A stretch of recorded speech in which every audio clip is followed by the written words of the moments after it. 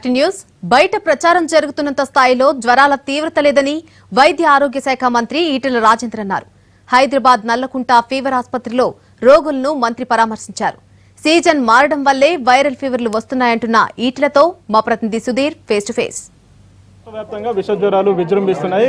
ప్రస్తుతం ఫీవర్ హాస్పిటల్లో పరిస్థితిని రాష్ట్ర మంత్రి ఈటెల రాజేందర్ గారు చూస్తున్నారు. సార్ చెప్పండి, విష జ్వరాలు వస్తున్నాయి, దీనికి సంబంధించి ప్రభుత్వం ఎలాంటి చర్యలు తీసుకుంటుంది? ఈ సీజన్ అది వర్షాకాలం వచ్చిందంటే విష జ్వరాలు వస్తాయి. కానీ ఇంతకుముందుతో పోల్చినప్పుడు మా డిపార్ట్మెంట్ మాత్రం సర్వసన్నద్ధంగా ఉంది.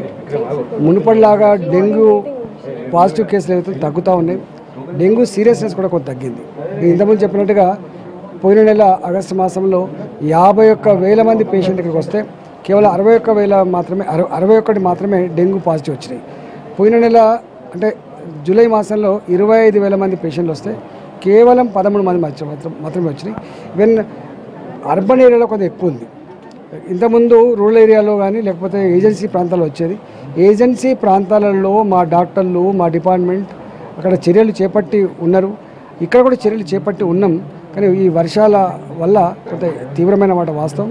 దీన్ని ఎడ్యుకేషన్ డిపార్ట్మెంట్తో అర్బన్ బాడీస్తో కోఆర్డినేట్ చేసుకొని దీన్ని ప్రివెంటివ్ మెజర్స్ తీసుకునే ప్రయత్నం చేస్తాం. హెల్త్ డిపార్ట్మెంట్కు బడ్జెట్ లేకపోవడంతో మందుల కొరత ఏర్పడుతుంది, అదేవిధంగా సిబ్బంది కొరత కూడా ఉందని చెప్పేసి ప్రతిపక్షాలు ఆరోపిస్తున్నాయి. ఎంతవరకు వాస్తవం? మాకు ఎక్కడ కూడా బడ్జెట్ లోటు లేదు, మందుల లోటు లేదు.